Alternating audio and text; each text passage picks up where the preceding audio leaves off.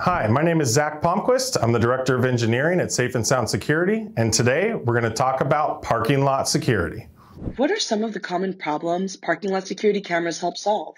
There's a lot of break-ins in larger parking lots. People go looting through cars, side shows, car shows, gathering of people.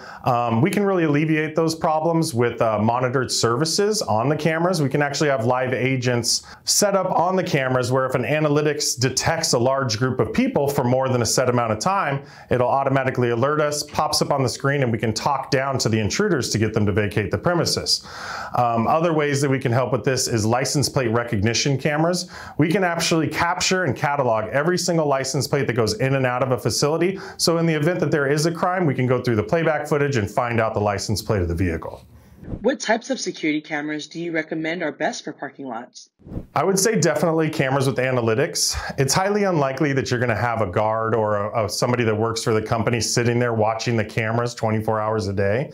Analytics allow us to really refine the search on cameras because they know a difference between a person and a vehicle. We can set up alerts for line crossing, intrusion detection, lots of different analytics features that alerts us during an actual event. How do parking lot security cameras help in the event of vandalism or theft on a property? Yeah, I mean, the playback functionality of it, especially if we have areas that have line crossing detection or intrusion detection. If somebody crosses over that line or into an area they're not supposed to be in, it'll automatically alert us and pop up on the screen so that we can see it live view. What are some of the common obstacles when installing parking lot security cameras, and what are some creative solutions Safe and Sound Security has come up with in the past? Well, definitely the biggest two are power and internet connection. A lot of the lights poles that we mount cameras to in parking lots, they are either on a photo cell, which only allows the power to come on when the sun goes down, or they're on a higher voltage, say 277, when our cameras take less than that. They're power over Ethernet.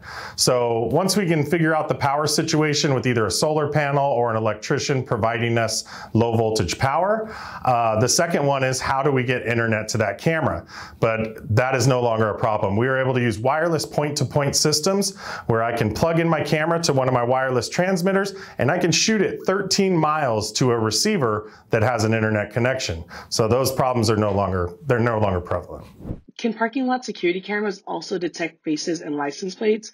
What kind of equipment needs to be put in place to achieve that? We can't really capture faces.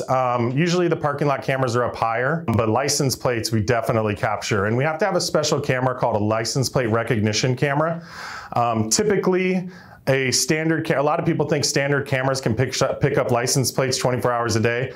Sometimes in the daylight they can, even if it's a really high resolution camera, they can. But what happens at nighttime is you get what we refer to as infrared bounce back. So all of our cameras had infrared lights on them.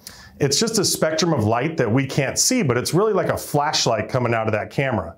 All of our license plates have the same film on them that all the street signs do. When you're driving along in your car and your headlights hit a street sign, it reflects back. The license plates have the same film on them. So imagine our camera shining onto a license plate. Like I said, it's like a flashlight coming out of there. We just can't see it.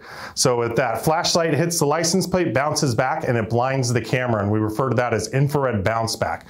So license plate recognition cameras have special filters built into the lenses that alleviate that IR bounce back.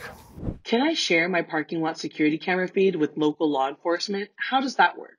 Absolutely. All of our cloud-based systems allow for an immediate share. While you're in the interface, you hit the share button, you type in either an email or a phone number, send it. It'll automatically send a link to that email or that phone number where they can click on it, and they have instant access to the live feed of the cameras.